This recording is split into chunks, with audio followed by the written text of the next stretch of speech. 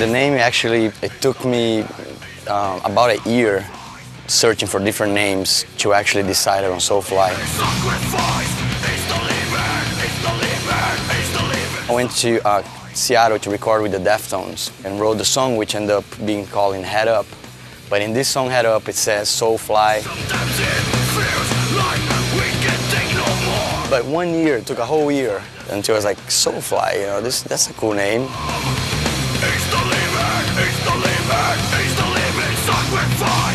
For a lot of people in Brazil, there's an ancient belief when they make music and in the rituals, that the souls of the people fly around them and gives them inspiration, hope. I wanted a name it's catchy and strong, but also with a good meaning, you know, positive meaning that reflects a new journey for me.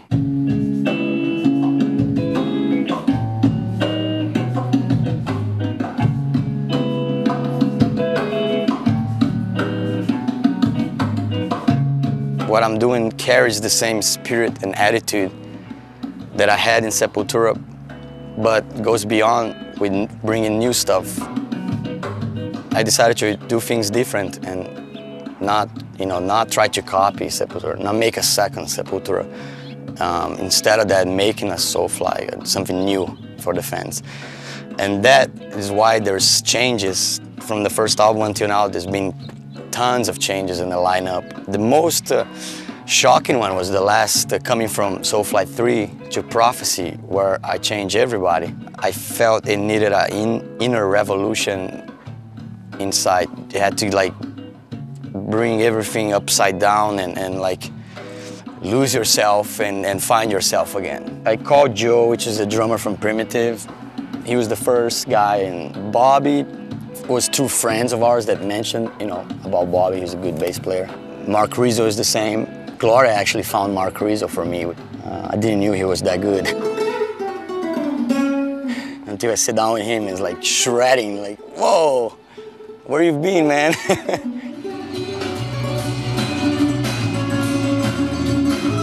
Mark brings all the excitement that I had in Sepultura back to Soulfly, with leads, the flamenco parts. Dave Ellefson came and did some bass stuff on the album that was great. If you overdub the bass, you do one like that, and then the other one just... That's kind of what I'm thinking of a dude. There was this really cool, like, we're putting a new band together feel, you know? And I knew that I was only playing on a handful of the tracks, so I also kind of nudged me a little bit to make sure I really, you know, kicked some ass on it. It was strange. It was like almost unbelievable in a way how these people were the first choice and click so good.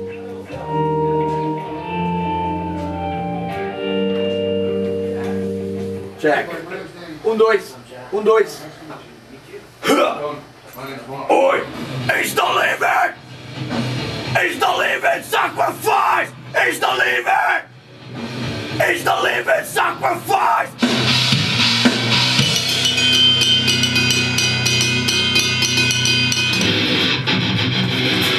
Yeah, that's perfect. Change, it happens in life, you know, you cannot plan your life. Things happen, and when something comes and it changes, I try to take advantage of it for the better. Soulfly is definitely a new chapter, like a new book.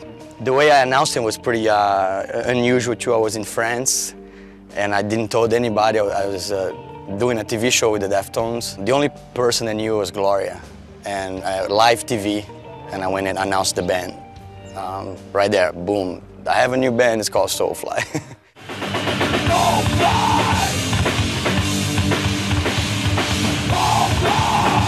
So it took a while, but then once I got the name, wrote the first songs, stuff like Eye for an Eye, Tribe.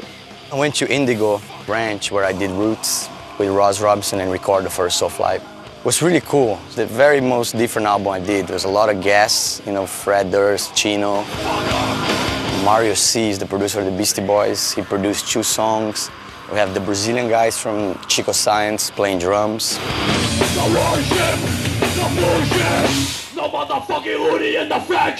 Some things I do in Soulfly I couldn't do in Sepultura. And there's really cool things actually that I do here now. Like we can play hardcore metal, and we can play some parts of the songs that has even bossa nova or raga, or influence from new bands like Asian Dub Foundation or Fundamental that we listen to, all the way to hardcore. And with Sepultura, I think maybe it wouldn't work out. People were not going to understand.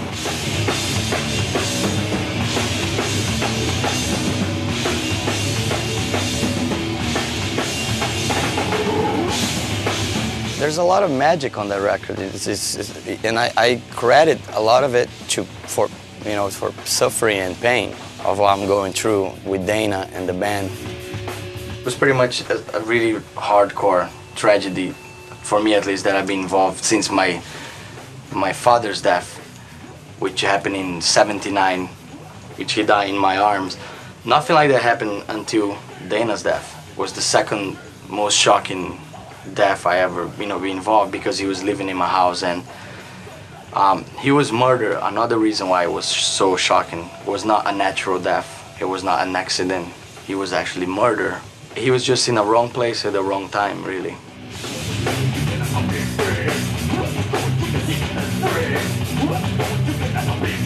I managed to translate all that depressed and feeling like I don't want to play music anymore, turn that into something good, and that's the first album.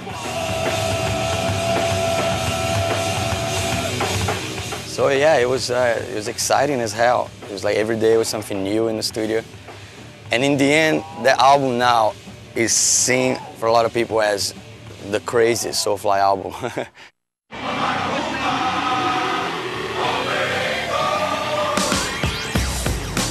There's always a Brazilian corner. Songs in Portuguese, and I count in Portuguese in the shows, and I cuss in Portuguese. Brazil is where I shape, the place that shaped my lyrics, my first, passion for music, why I want to make music. And then later, Brazil became the source of inspiration. Even like this instrument I play, the berimbau with one string. I've seen this instrument since I was a kid. Yeah, I never bothered to ever even lay my hand on one when I lived in Brazil. I never paid attention. It was like it didn't exist. I decided to go and buy one, and I learned how to play and became almost like a trademark. It took me to get away from Brazil to feel the value of some of the Brazilian things.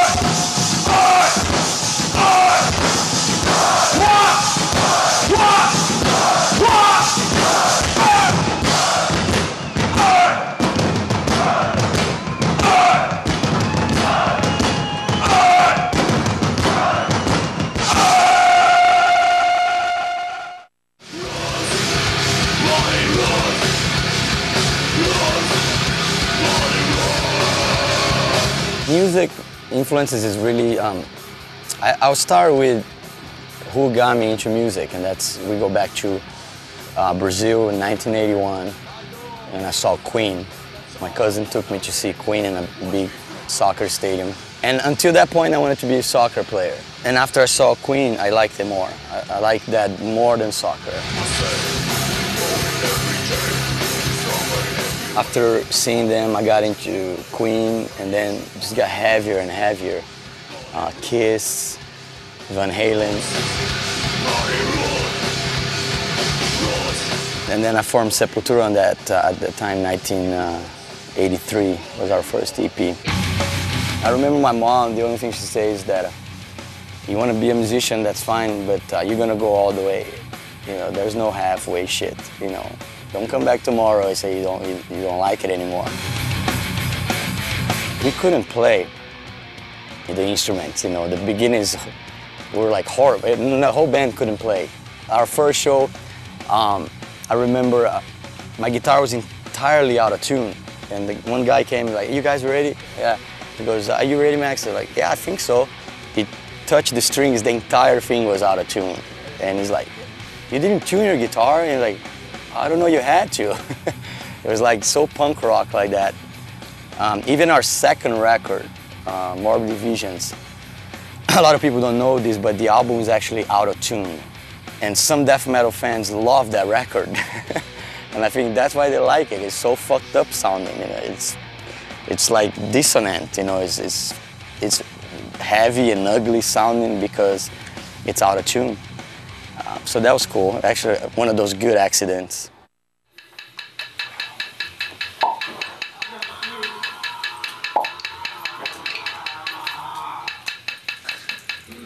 Fucking click.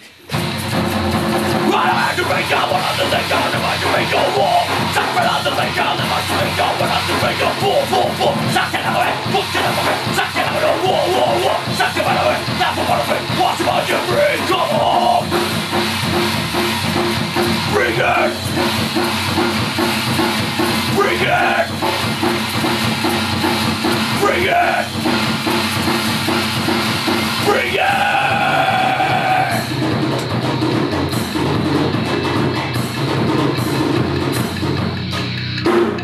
What fucked him up that he has to naturally slow down and he can't get that. So maybe fuck that slow down shit, just stop. You know, then.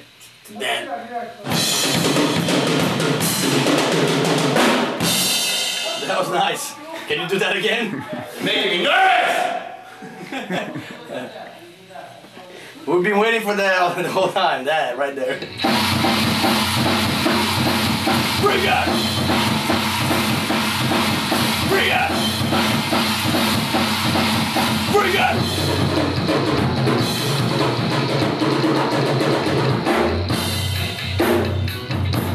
That's it, bro.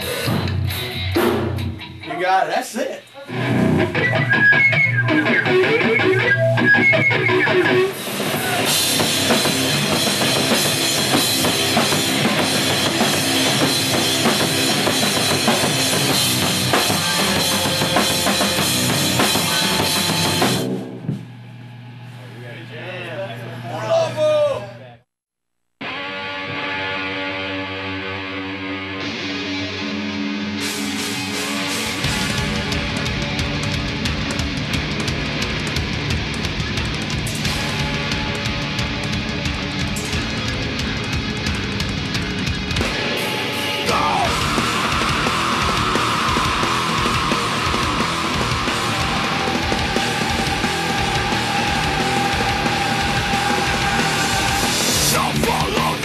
My dad was Italian and he played acoustic guitar. He could play really good acoustic guitar and sing Italian songs. And plus my dad was a diplomat. He worked for the Italian embassy. And a lot of people consider what I do with music to be kind of a diplomat of rock, of metal, taking the Brazilian message around the world like that. It's similar to what a diplomat would do. So I think it clicks, you know, it's like the right thing to do, the right job to do.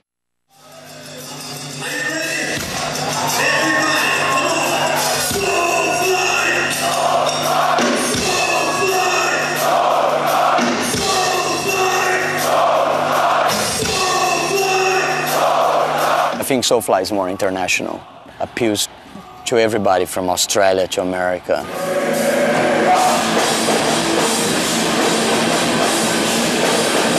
We go out of our way to go to Indonesia, South Africa, Eastern Europe, where you don't make enough money. Actually, you lose money and shit like that. but it's not about that. You're actually giving this music to these people that they don't get to see every day.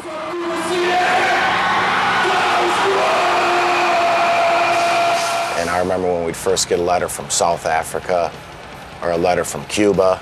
They even got mail like Costa Rica, Iran. Some of these countries, they'd ask you, they'd say, please don't write back to us because we'll get in trouble if they know that we've been writing to foreigners like this, but we want to let you know that you have fans here in Iran.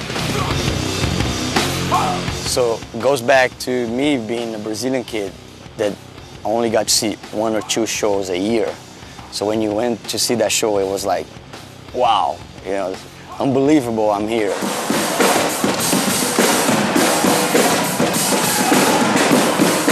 I'm glad that I'm able to repay, you know, give back to other kids, to other fans, what was given to me when I was in Brazil.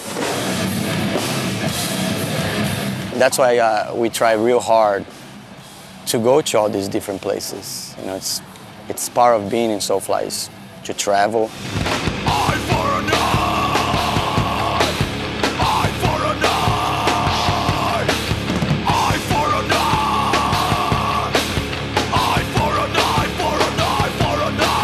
That's one of the things I love about being a musician, is knowing that once you put an album out, it's gonna reach so many people.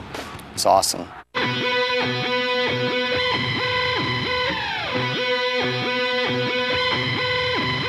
What's up, Soulfly? My name's Joe, and I'm here to see you guys. Soulfly! Max Cavalera is one of the best musical fucking geniuses in the world. I came here to get my ass whipped to your fucking music. That's fucking badass, dude. All right, Max? You guys fucking rock, dude. My name is Louis, and this is Andrew Ortiz. I flew out from Nashville this last week to catch this show here in Phoenix, Arizona. I picked up my little brother in El Paso, Texas, and we drove out today just for this show.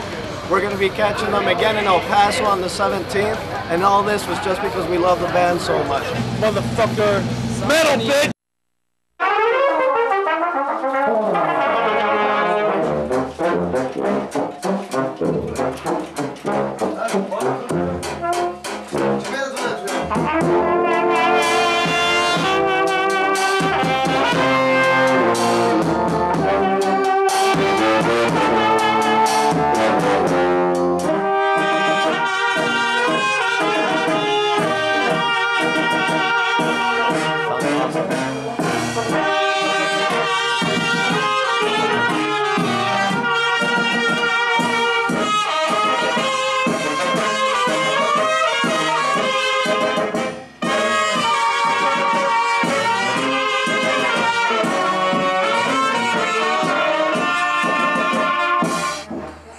Yeah.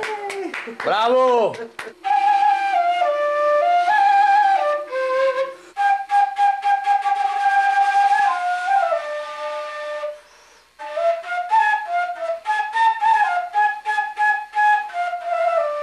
Because the down is ding ding ding ding. The other one is fast. Yeah, great idea. Yeah.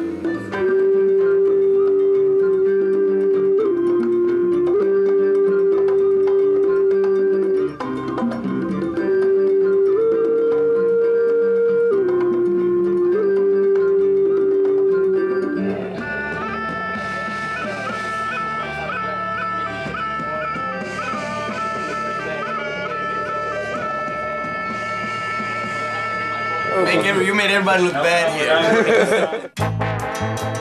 Did one song which is called Moses, and it was done in Belgrade, capital of Serbia. It's with a band called Iceburn.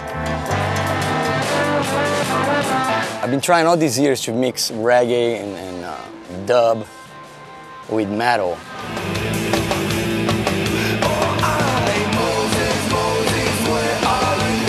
In a way, continue doing what the Bad Brains started, or the Clash, but take one step further, because Bad Brains was hardcore, Clash was punk, Max is metal, Soulfly is metal, and metal never really flirt with reggae like that, you know, so I was like, yeah, I have to do this.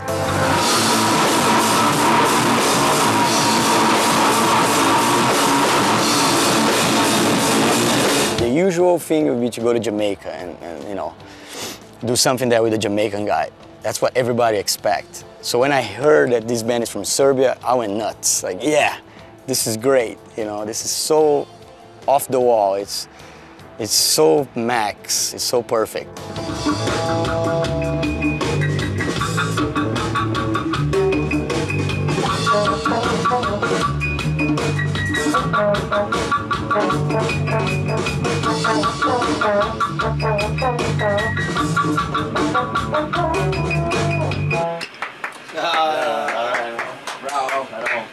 Ralphs is full of the excitement from Serbia. I want to introduce you. This is my son Igor. Say what's up. Hello. And this is Zion. Say what's up. And I have a question for you guys. What's your favorite place that your dad has taken you on tour so far? Probably Disneyland. Disneyland. Cool. What about you? I don't know. Hawaii, Serbia, Brazil, Japan. Japan. Fair enough. My first son, Zion, he was born on a stage pretty much. I remember taking him to see Faith No More when he was 6 days old. You know, like crazy. Nobody would take a kid. Me and Gloria were like, let's go see Faith No More. You know, they're our friends. And took Zion. He's just like this little, you know. Before it was even Ozfest, when we played with Ozzy and Sepultura and stuff, there'd be plenty of times that either we'd be playing or Ozzy and our kids would be sleeping on the guitar cases and stuff like that.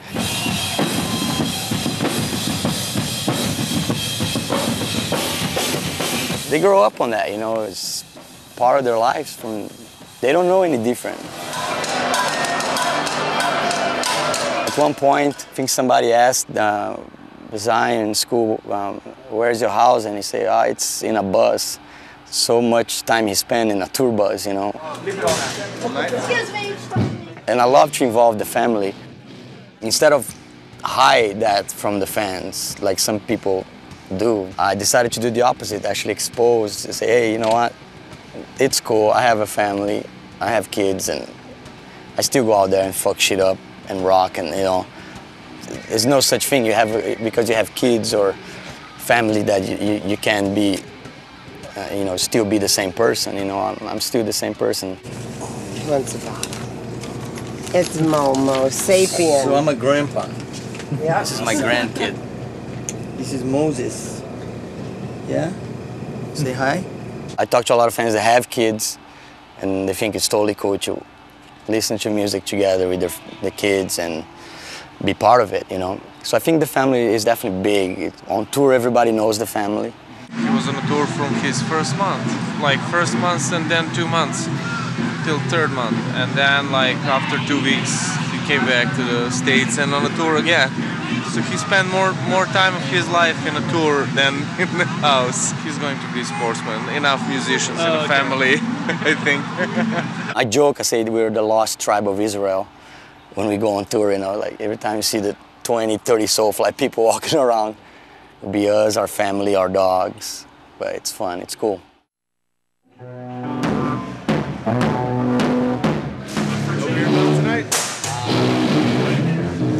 Yeah, just somewhere else. I need to do something that goes in here with helmet. Helmet right here.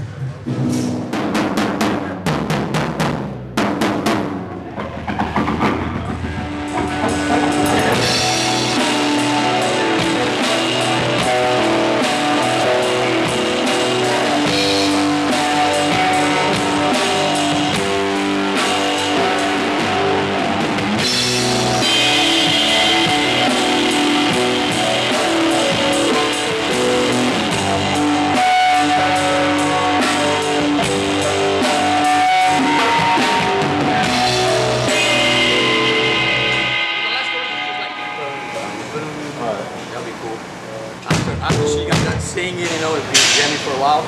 Just kind of look at us, and the very last one just goes.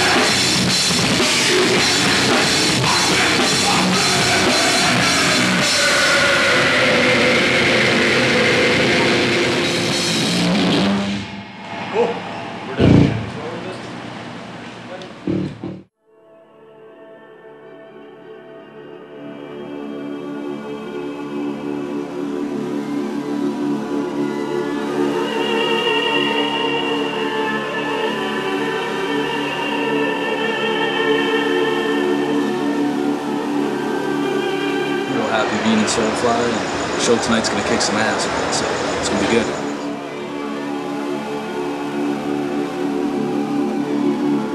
Everything ends up a punk rock. That's your first lesson in rock and roll. When you're not rocking, punk rock is an excuse.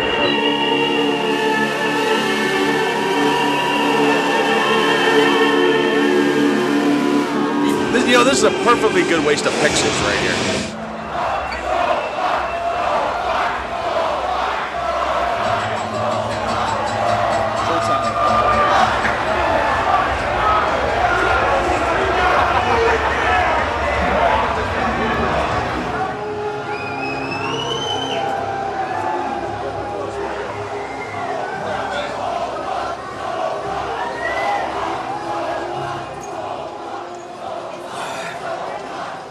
Stretch them a little bit, and right before you give it to me, make sure it's in tune, because dude, it goes out of tune. No problem.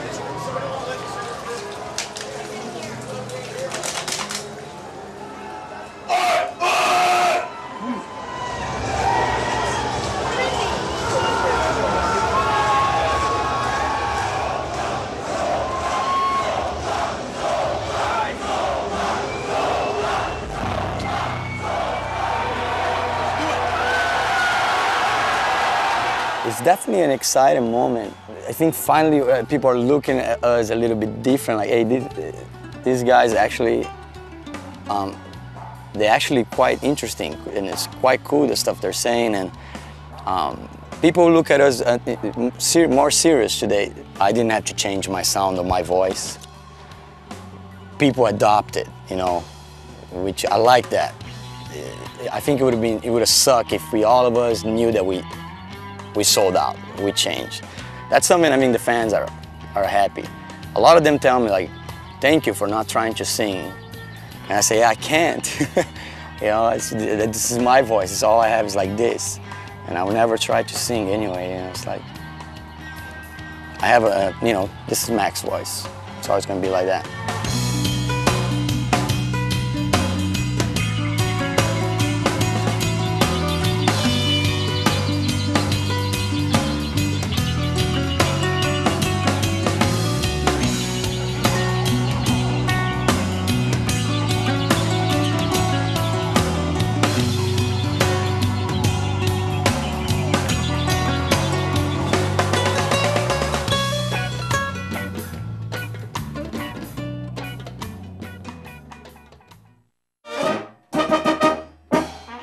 Oi, what's up? Max Cavalera here. I hope you're enjoying the Soulfly first DVD ever. We tried to give you as much different footage and information as possible, and I just want to thank all the fans for believing in me from the beginning, through thick and thin, to all the phases that I've been through. Without you guys, I wouldn't be here. So it's really from the heart that I dedicate my music, this video, this DVD to everybody that has a little bit of participation on the Soulfly or Max history. So yeah, thank you from my heart. Deus abençoe. Valeu.